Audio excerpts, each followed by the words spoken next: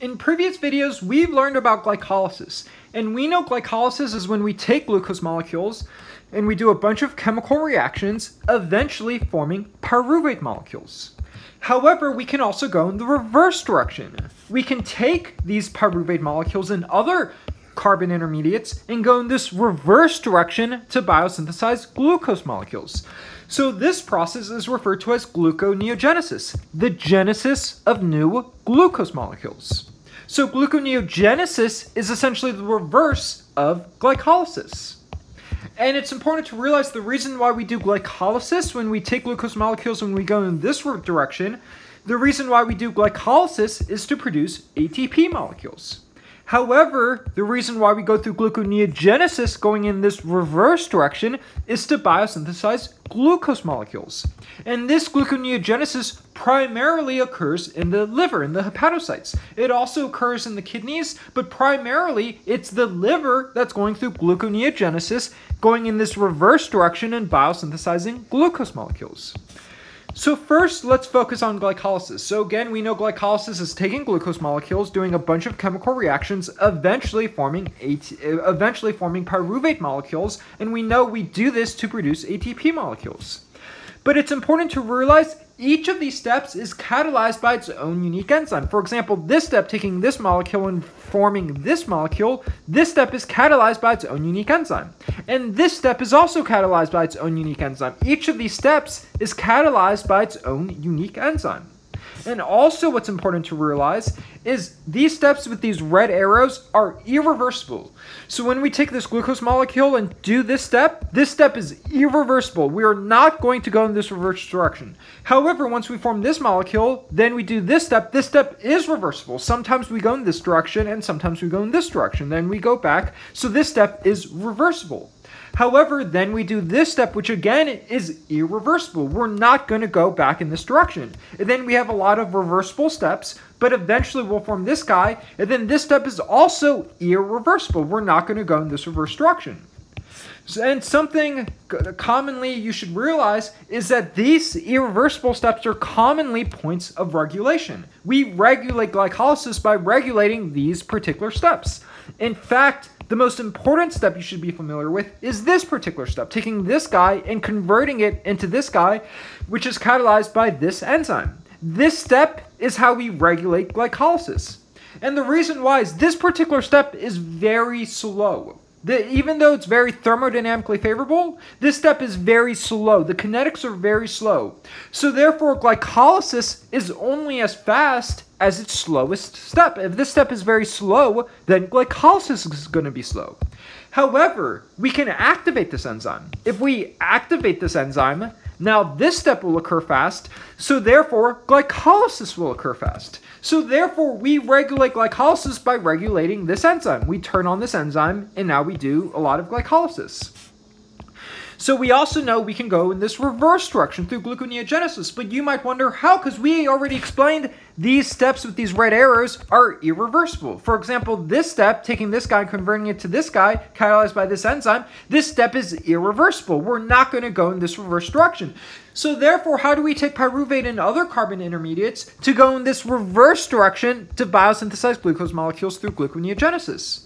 Well, the way we do this is by bypassing these steps. So we know this particular step catalyzed by this enzyme is irreversible.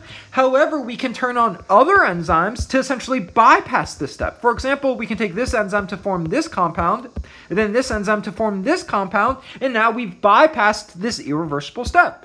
And also we know this step is irreversible. However, we can turn on these separate enzymes, which can now bypass this step and allow it to go in this reverse direction. And also, we need to use a lot of ATP, because again, we already explained how this step is very thermodynamically favorable, so therefore, to go in this reverse direction, we need to use a lot of ATP molecules to go in this reverse direction. And it's also important to realize this particular step, just by chance, also happens to be how we regulate gluconeogenesis. Because this particular step is very slow, so therefore gluconeogenesis is slow. However, if we activate this enzyme, then this step occurs faster, so now gluconeogenesis will occur faster. So now we can see a common theme of how we regulate glycolysis or gluconeogenesis. We regulate these processes by regulating these enzymes. So again, if we want to do glycolysis, we turn on this enzyme, now we do glycolysis. If we want to do gluconeogenesis, we turn on this enzyme, and now we do gluconeogenesis. But we don't want to constantly do glycolysis and gluconeogenesis at the same time. That makes no sense. So we need to carefully regulate which process we're going through. So how do we do that? Well, again, remember, gluconeogenesis is normally occurring in these hepatocytes, these liver cells. So how does this liver cell determine whether it does glycolysis or gluconeogenesis? Well, it's hormones. It's hormones that regulate these processes. For example, maybe insulin is released into the bloodstream. So then it binds to this receptor in this hepatocyte, which essentially turns on a chain reaction of proteins, which eventually turns on this enzyme. So now this enzyme is turned on, so now this step occurs fast, so now we do a lot of glycolysis. So we see it's this insulin hormone that regulates whether we do glycolysis. And it's the same idea with gluconeogenesis. Essentially, if glucagon is released into the bloodstream, it'll bind to this receptor, which will turn on a signal transduction cascade, which eventually will turn on this enzyme. So now this step occurs fast, and now we'll do gluconeogenesis. So we can see it's these hormones that regulate whether we do glycolysis or gluconeogenesis. And it's a little more complex. There are more factors involved in regulating these processes, but primarily they're regulated by these hormones. So in order to do gluconeogenesis, there are three things we need. First, we need regulation. We need to turn on gluconeogenesis, which we've already explained. Also, we need a source of carbons, because we know glucose is a 6-carbon carbohydrate. So if we want to biosynthesize glucose molecules, we need a source of carbons. And also, we need ATP. This is an anabolic process. Biosynthesizing these glucose molecules is an anabolic process, and we also need to bypass these thermodynamically favorable steps. So therefore, we need a lot of ATP if we want to do gluconeogenesis. So how do we regulate gluconeogenesis? Well, again, we already explained it's through these enzymes, activating these enzymes, which are usually activated through hormones. And also, you might wonder, where do we get the carbons to do gluconeogenesis? Where do we get all the carbons and carbon atoms to biosynthesize these glucose molecules? Well, one primary source are amino acids. So we know this is an amino acid, the alpha carbon, the amine group, the carboxyl group, and the R group. So what we can do is we can take these amino acids and we can get rid of this amine group. So what we get rid of the amine group, and when we do that, now we have this carbon backbone with this R group. Now, depending on what amino acid it is, we know different amino acids have different R groups. So depending on what amino acid this is would determine what kind of R group it had.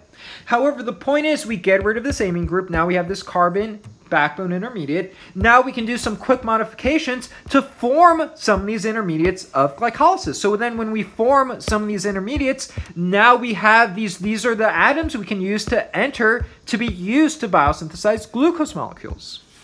And a good example is alanine. So alanine is an amino acid. So this alanine is an amino acid where the R group is simply this methyl group. So we can get rid of this amine group. So when we get rid of this amine group, we can replace it with the carbonyl group. Now we have this carbon backbone.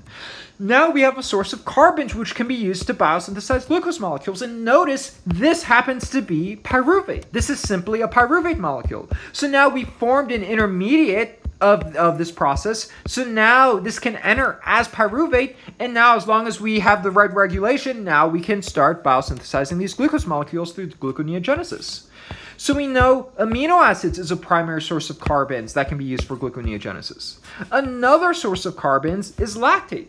So again, remember, this gluconeogenesis is occurring in the hepatocytes, in the liver. However, we know in the skeletal muscle is also going through glycolysis, forming these pyruvate molecules, which can turn into acetyl-CoA and then go through aerobic respiration using these oxygen molecules. However, in certain contexts and certain situations, there's not enough oxygen to do aerobic respiration. So therefore, the skeletal muscle has to rely on fermentation and forming these lactate molecules in order to form all the ATP it needs for the skeletal muscle. So now we form a lot of this lactate. So these lactate molecules can essentially be sent to the hepatocyte. So when they're sent to the hepatocyte, now this liver cell has a source of carbons. We can take this lactate, do one quick modification to form pyruvate, so now we can use these atoms to essentially form glucose molecules. And now once we formed the glucose molecules, normally we'll send them back to the skeletal muscle. And now the skeletal muscle will take those glucose molecules and go through this entire process over again. And this is referred to as the Quarry Cycle. And the point of the Quarry Cycle is skeletal muscle requires a lot of ATP. It requires a lot of glucose to go through glycolysis to produce a lot of ATP, because skeletal muscle needs to contract. It needs to contract to apply forces to allow our bodies to move. So this requires a lot of energy, and it requires a lot of glucose. So therefore, we essentially the idea is that the hepatocytes in the liver is going through a lot of work to create these glucose molecules so they can send it back to the skeletal muscle, so skeletal muscle has glucose to go through glycolysis to produce ATP to contract and apply forces and allow our bodies to move, which requires a lot of energy. So we know that's the other source of carbons for gluconeogenesis, these lactate molecules. And one other source is glycerol molecules. And we'll talk about these glycerol molecules later, but this is another source of carbons that can be used to biosynthesize glucose molecules. So now you might wonder, where do we get all the ATP? Because we explained this anabolic process to biosynthesize glucose molecules requires a lot of ATP. So where do we get the ATP? So to understand this, we need to kind of do a big picture idea. So we have our liver and our hepatocyte, which we know is doing gluconeogenesis. But to do gluconeogenesis to biosynthesize these glucose molecules, we need a lot of ATP. So where do we get all the ATP to go through gluconeogenesis? Well, in our adipocytes, in our fat cells, we have these triacylglycerides, which is a storage form of energy. So our adipocytes, essentially what happens is in our adipocytes, we essentially hydrolyze these bonds, these ester linkages, releasing these free fatty acids and glycerol molecules. So now we take these free fatty acids and deliver them to the hepatocyte. So now the hepatocytes, these liver cells, have these free fatty acids. So these free fatty acids can be used as a source of energy. So these free fatty acids enter a process known as beta oxidation. And every time we go through a round of beta oxidation, we create these reduced cofactors. Now we go through another round of beta oxidation and we produce more reduced cofactors. So these reduced cofactors can essentially fuel the electron transport chain.